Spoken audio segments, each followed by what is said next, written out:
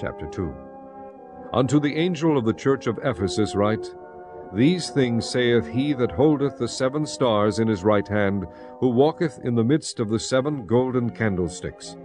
I know thy works, and thy labor, and thy patience, and how thou canst not bear them which are evil, and thou hast tried them which say they are apostles, and are not, and hast found them liars, and hast borne, and hast patience, and for my name's sake hast labored, and hast not fainted. Nevertheless, I have somewhat against thee, because thou hast left thy first love. Remember, therefore, from whence thou art fallen, and repent, and do the first works, or else I will come unto thee quickly, and will remove thy candlestick out of his place, except thou repent. But this thou hast, that thou hatest the deeds of the Nicolaitans, which I also hate. He that hath an ear, let him hear what the Spirit saith unto the churches. To him that overcometh will I give to eat of the tree of life, which is in the midst of the paradise of God. And unto the angel of the church of Smyrna write, These things saith the first and the last, which was dead and is alive. I know thy works, and tribulation, and poverty, but thou art rich. And I know the blasphemy of them which say they are Jews, and are not, but are the synagogue of Satan. Fear none of those things which thou shalt suffer. Behold, the devil shall cast some of you into prison, that ye may be tried, and ye shall have tribulation 10 days. Be thou faithful unto death, and I will give thee a crown of life. He that hath an ear, let him hear what the Spirit saith unto the churches. He that overcometh shall not be hurt of the second death. And to the angel of the church of Pergamos write, These things saith he which hath the sharp sword with 2 edges.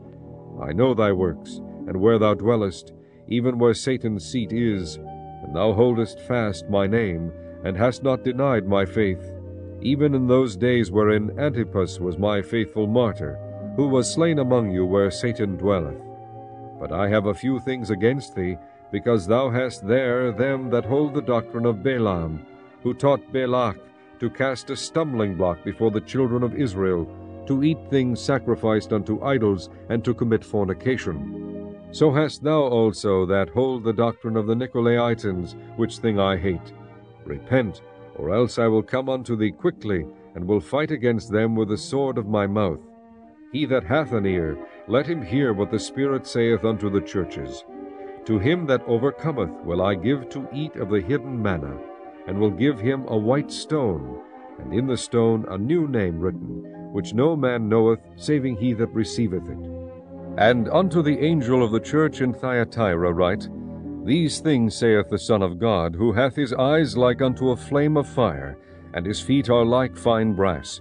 And I know thy works, and charity, and service, and faith, and thy patience, and thy works, and the last to be more than the first. Notwithstanding I have a few things against thee, because thou sufferest that woman Jezebel, which calleth herself a prophetess, to teach and to seduce my servants, to commit fornication, and to eat things sacrificed unto idols. And I gave her space to repent of her fornication, and she repented not. Behold, I will cast her into a bed, and them that commit adultery with her into great tribulation, except they repent of their deeds.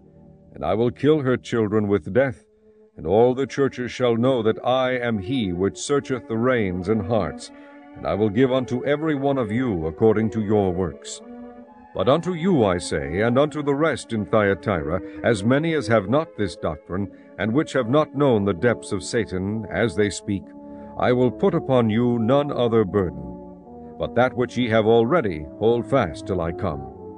And he that overcometh and keepeth my works unto the end, to him will I give power over the nations, and he shall rule them with a rod of iron. As the vessels of a potter shall they be broken to shivers, even as I received of my Father. And I will give him the morning star. He that hath an ear, let him hear what the Spirit saith unto the churches.